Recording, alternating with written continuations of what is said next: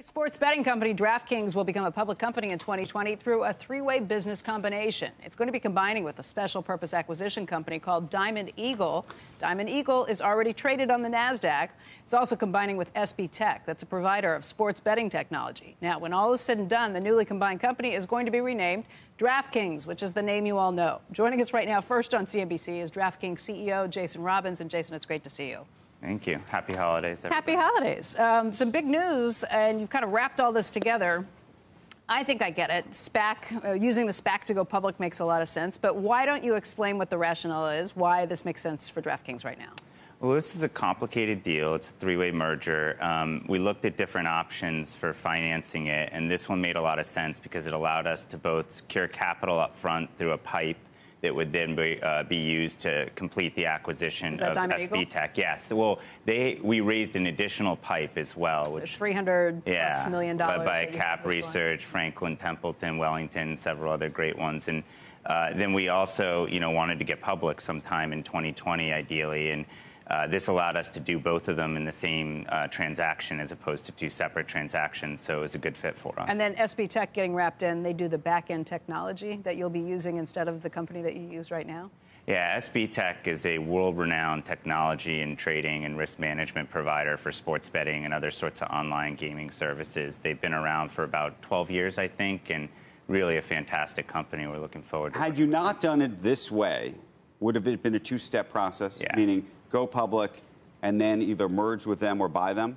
Or the other way around, raise private capital to buy them and then go public together. So it would have probably been one of those two options. We considered those two along with this, and this allowed us to do both at the same time. I think this is a great example of using a SPAC. He's in the SPAC business, by the way, we should say. Yeah, but no, this is it's what we talked about a half hour ago. I mean, there's a real reason for you to do it this way, and congratulations. Thank you. I'm furiously kind of going through the investor presentation here and commercial breaks.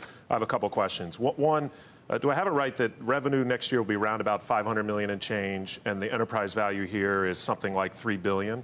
That's right. So we'll be about 540 in revenue as a combined business next year, and we expect about 3.3 billion to be the market capitalization upon close. Okay. And how did investors get comfortable with that valuation level? What comps do you point them to? That's above my pay grade. We had a lot of bankers that worked on the deal. It did a great job helping. It's a unique company, so it was difficult to comp, I think, and a lot of work went into it for sure. And one thing I've never seen in a SPAC, and I've looked at a lot of them, is the dual-class share structure. This is the first time I've ever come across that. How did that come to be? Well, we felt that this was an industry that was going to take lots of twists and turns, and it was really important that the management be able to think long-term. And one of the things that we, thought about as becoming a public company is you don't want to fall into the traps of getting too caught up in quarterly earnings and things like that. And obviously, that's an important thing, and we need to, hit the numbers that we promised. But we also want to have the flexibility to be able to think long-term and really plan on what will drive value over the next 3 to 5 years and beyond. The original SPAC was a single class. Right. Correct. So so as part of this transaction, you're effectively changing the classes of shares. Well, the whole thing is changing because it's three-way merger, so everything kind of hit reset. And as you talk, one of the things that is interesting about a SPAC is you can actually speak to investors, as you said, for as long as you need to. And you can share projections, which is distinct from an IPO. And in fact, they have shared projections. And so the question I was going to ask is, how comfortable or not? And how many questions did you get about the governance issue when it comes to talking to some of the big investors on this?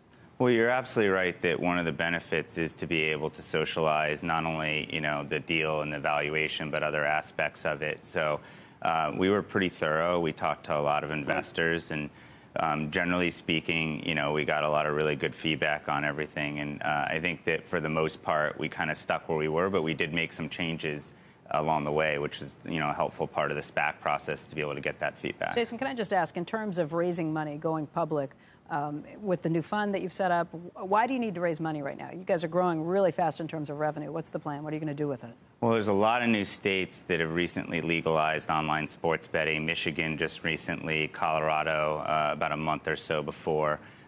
So we have a lot of really exciting, new markets that we would like to launch, and that requires capital investment. So this is about building out and building the business, not about cashing out early investors. No, this is going to be mostly primary capital. Jason, we know the opportunity in the U.S. with all the major sports.